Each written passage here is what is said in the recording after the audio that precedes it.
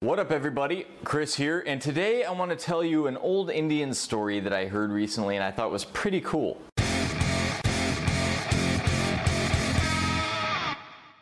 There's this guy who's on a long journey and he's walking down the road, and at some point he realizes that ahead on the road there's going to be a fork. The road splits into two directions, and he realizes that he's not sure which way he has to go. He doesn't know if he has to go left or he has to go right. And the more he walks, the more he starts to worry. He realizes that this is an extremely important decision in front of him, which way he has to go on the road, but he just doesn't know which way to go. So he starts really worrying, and he prays to God. He said, "God, I just don't know which way to go. Please tell me which way am I supposed to go in this fork on the road ahead." And he keeps frantically worrying and praying to God, "Please show me which way I have to go." And finally, after all this frantic prayer and worrying, God finally answers him, and he says, "Don't worry about it, you'll figure it out." Well, perhaps not surprisingly, the guy is not particularly happy with this answer. This is not what he was looking for. But he continues along the road, and eventually, finally, he gets to the fork in the road. He gets there very late because he's been wasting so much time in worrying about this decision that he's going to have to make in the future. But eventually, he finally gets to the fork in the road, and there is a big sign right beside the fork in the road that says, "Go that way."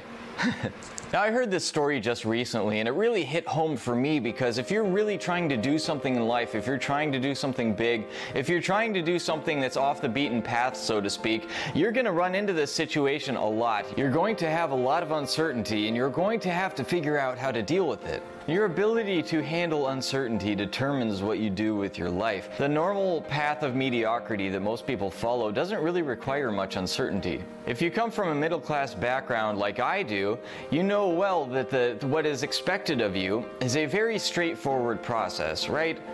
You study, you get good grades, you get accepted into college, you graduate in 4 years with a bachelor's degree, maybe you go back to school for a master's degree or a PhD, and then you get a nice reliable job, and then you work at that reliable job for the rest of your life and maybe switch jobs a couple times and maybe get promoted if you're lucky. That's the typical middle-class life plan, and it's all laid out for you. It's like everybody does everything for you. Your grade school is provided for you. Your college program was all programmed for you. The job is available for you. It's just everything. You're just kind of going along this track, like a train going along a train track. There's no uncertainty, there's no risk, you just follow the track. That's all, you just follow the track. But if you want more, if you want to accomplish something, if you believe that you were put on this earth for a purpose, or if you dream of something bigger than pushing papers in a corporate office for most of your life, then you are going to have to go off the beaten path, and you're going to have to face uncertainty.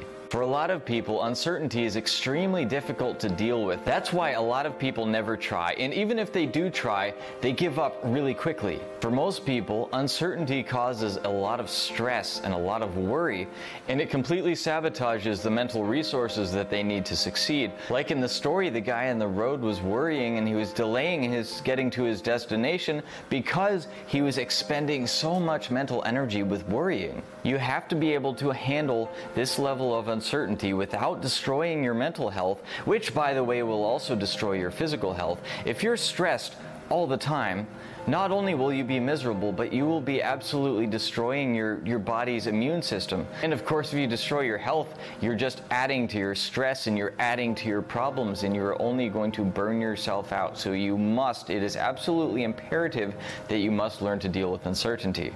Okay, now that you understand why dealing with uncertainty is such a big deal, let me show you how you can do it. There are 3 things that I have found to be most important in helping you deal with uncertainty, and those things are: number 1, faith; number 2, passion; and number 3, understanding the big picture of what you're actually doing. Let me illustrate what I mean by understanding the big picture. Now, this is you, the little stick figure guy, that's you at the beginning of your journey. And it could be right after you graduate high school, or it could be when you're 25 and had a quarter life crisis, it could be when you're 50, it could be when you're 70, you know. This could happen at any point in your life. Actually, really, this is a choice that you have at all points in your life, because at any given time, you have the opportunity to be mediocre and follow the beaten path, or you have the ability to try your luck at doing something different. As you can see, the path to mediocrity is easy.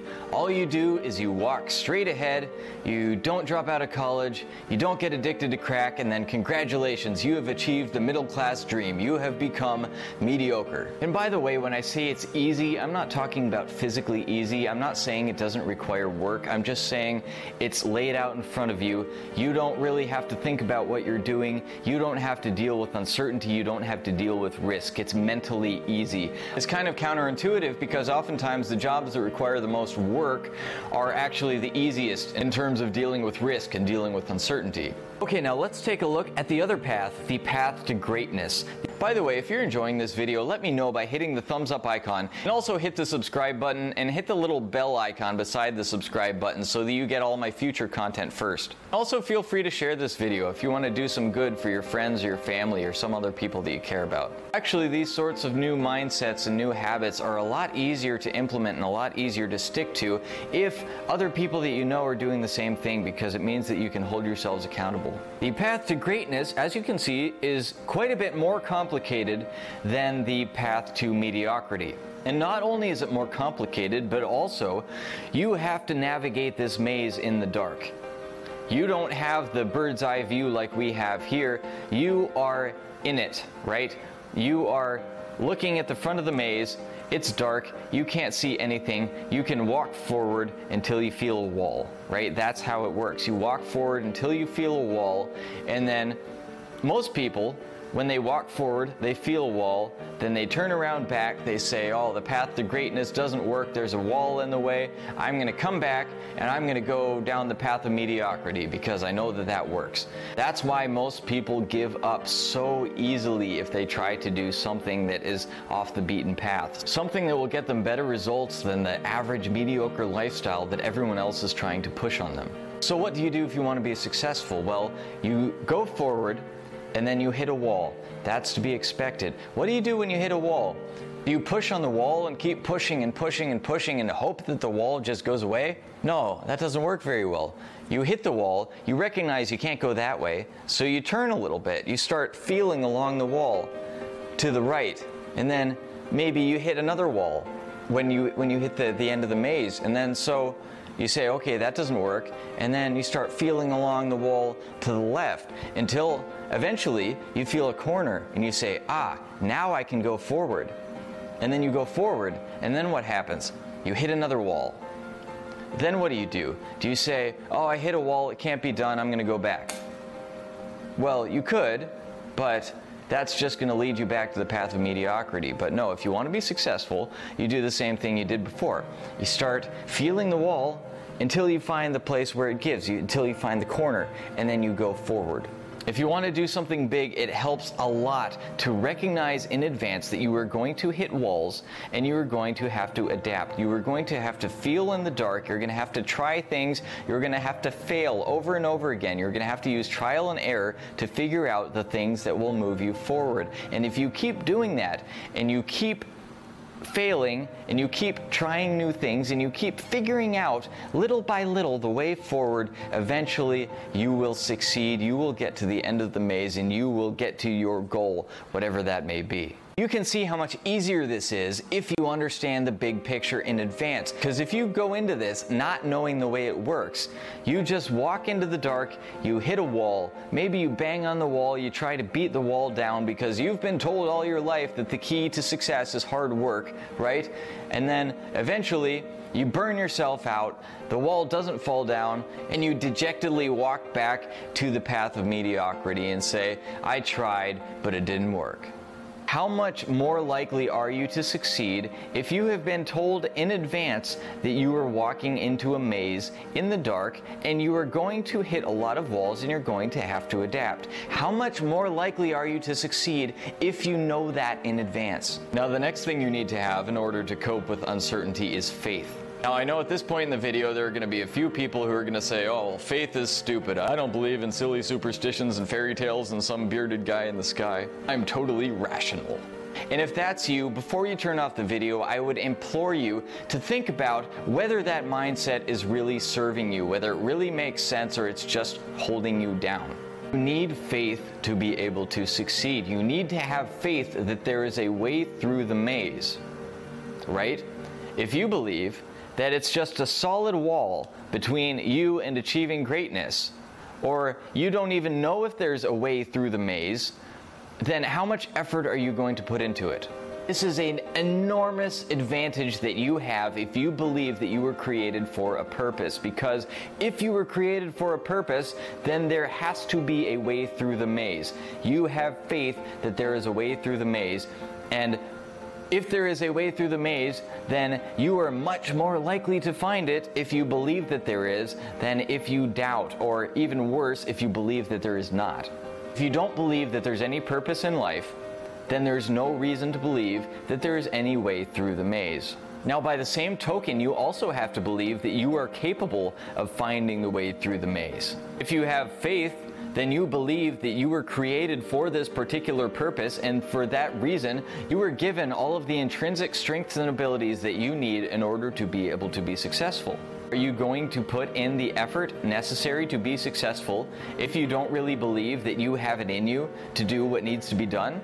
Probably not. The maze is in the dark. You don't have proof that there's any way through. You will never get proof that there's any way through until you get all the way through successfully. So if you don't have that faith in advance, you are going to have an extremely difficult time. That's why I explained in this video all about how spirituality is absolutely crucial to your success. It will make or break you because you need to have that faith. Now, the final thing that you need is passion.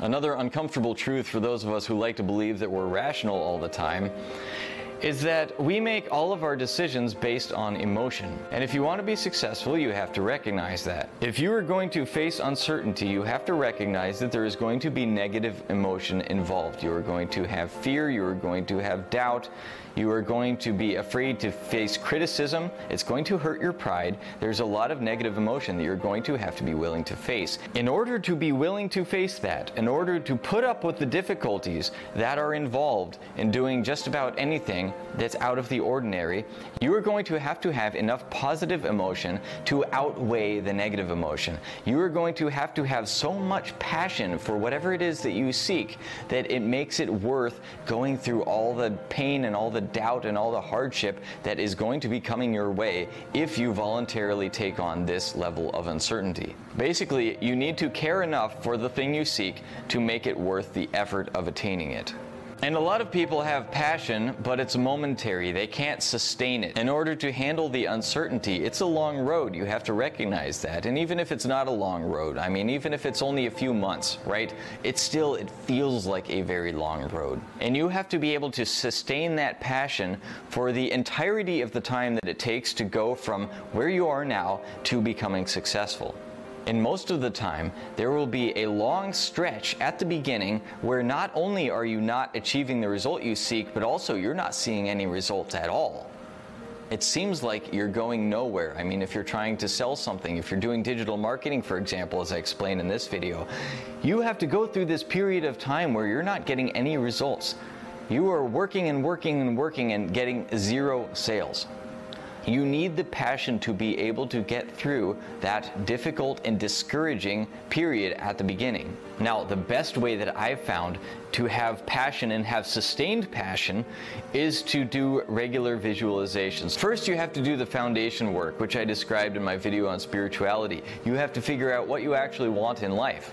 And it could be stuff that you want for yourself. Maybe you want a beautiful penthouse, maybe you want a fancy car, maybe you want to take amazing vacations, or it may be something more closely related to your higher purpose. It may be about helping certain people or helping a certain cause or helping a certain charity, right? It's what you can visualize yourself as having or as having accomplished in your mind and feel excited and feel happy and feel grateful and feel blessed. And the stronger the emotion, the better. So to visualize, what you do is you set a regular calendar. Do this at least once a day. I recommend multiple times a day. Just imagine yourself already having the thing that you want and feel the emotion as intensely as you can that you would feel upon having that thing. So if it's driving the Lamborghini that you always wanted, for example, imagine yourself driving the Lamborghini along the beach and hitting the accelerator and feeling the wind in your hair and feeling the excitement and the gratitude for being able to have this experience, and make it as close to the actual goal as you can. So don't imagine yourself looking at numbers on your bank statement, right? Because money itself doesn't do anything, right? You can't eat money, you can't build a house out of money, you can't drive money. Money is just a medium of exchange. So imagine the thing that really will make you happy. And maybe for you it is just the accomplishment, the feeling of accomplishment of having become a millionaire, for example. So that's fine if that's the way it works for you. But if you're interested in experiences, for example, the experience of driving your Lamborghini with the top down, feeling the wind in your hair and looking out at the beach, right? That's much more compelling than looking at numbers on a bank statement. So make the most compelling image that you possibly can in your mind and repeat that image and let yourself really enjoy it. Imagine that it's actually true. Feel the feelings of what your life looks like when you've accomplished this goal. If you do this regularly, this will sustain your passion and it will drive you through the difficulty that you need to get to your ultimate goal. And you can experiment with what kind of visualizations work best for you, because probably you have more than one goal in life. You have more than one thing that you want to accomplish. And probably you have some things that you want to do for yourself, like get a fancy car, right? And then you have things that you want to do for other people and to make an impact on the world. So use both. Figure out which one is more powerful. Figure out which one gives you the stronger positive emotions and which one sustains your passion throughout the day, and stick with the ones that give you the most powerful emotional response. And as always, I want to hear from you guys. So write in the comments, how do you deal with uncertainty? How have you dealt with uncertainty in the past? And you know, maybe you did a terrible job of dealing with uncertainty. Maybe you just gave up and ran away. That's fine, you know? If you admit it, that's the first step to getting better. Or maybe you have another trick for dealing with uncertainty that isn't something that I went over here. Let me know in the comments. I'm always open to learn, and you guys have some great ideas, so write in the comments below. Now, if you haven't already, go ahead and check out this video all about how spirituality is crucially important if you want to be successful in something that requires going off the beaten path.